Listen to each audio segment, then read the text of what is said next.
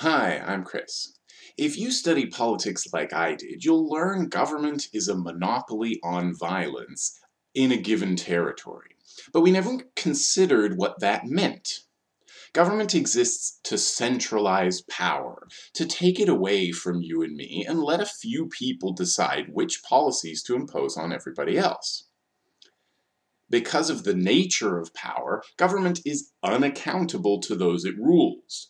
It therefore only ever serves a small minority of the population, usually the richest people, and as such its taxes, laws, wars, ministries, and enforcers are all designed to serve that wealthy minority.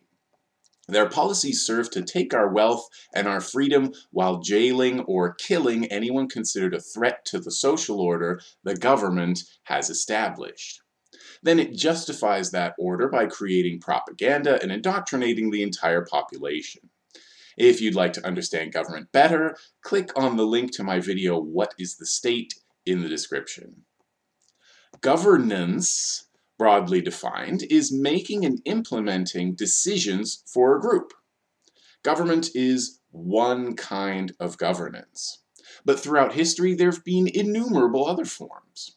Until the emergence of the state in a few parts of the world, humans lived in groups that may have had a chief, or a group of elders, or maybe not even that, and none that had established institutions for concentrating power.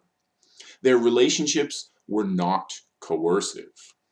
And if you click on the other links in the description, you can learn about the various self-governing societies that exist even today. So start a neighborhood council. Organize your workplace. And if you live in North America, learn the history of the native people whose land you live on and how they governed themselves. Humans are capable of running their lives free of government. They just need, to paraphrase Emma Goldman, the intelligence to want it and the courage to take it.